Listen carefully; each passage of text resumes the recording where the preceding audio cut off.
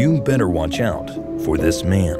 In 1979, the Luna amusement park opened with a ride called the Ghost Train. The train was supposed to be just a simple roller coaster. However, on June 9th, it would catch on fire, and the lives of 7 people would be lost. Investigators couldn't find the cause of the fire, but soon the mother of a victim came forth with this picture, with a person in a costume that resembles Moloch, and the primary form of worship to Moloch would be sacrifice. This person is now the primary suspect, and most likely started the fire, and it was said that this person was seen after the fire, walking amongst the crowd, but subsequently was never seen again. Because this man was never caught, the next time you go to an amusement park,